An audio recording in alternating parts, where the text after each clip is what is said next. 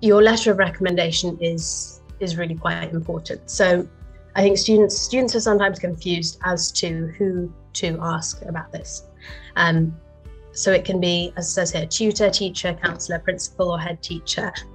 What I would recommend you asking yourself is basically someone who not just who likes me best in terms of my personality, but is someone out of, you know, all these teachers that I have that sees me shine the most.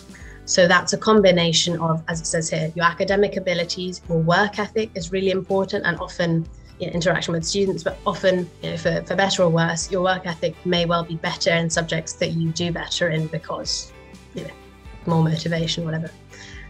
So you may well want to apply or want to ask someone who kind of knows all those, who sees all those positive traits in you.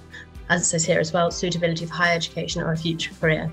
Now, I don't think, I would not say you have to ask the teacher of the subject that you're applying for. Like that's not the case. And obviously for some of you, that may not even be possible if you're applying for medicine or law or something like that.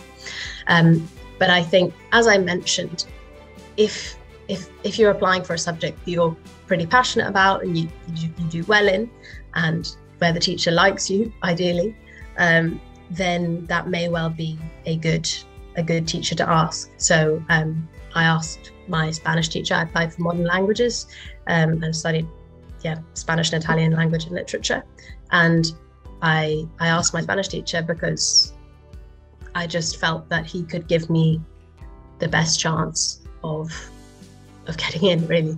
So you want to pick someone who will help the university see you in your best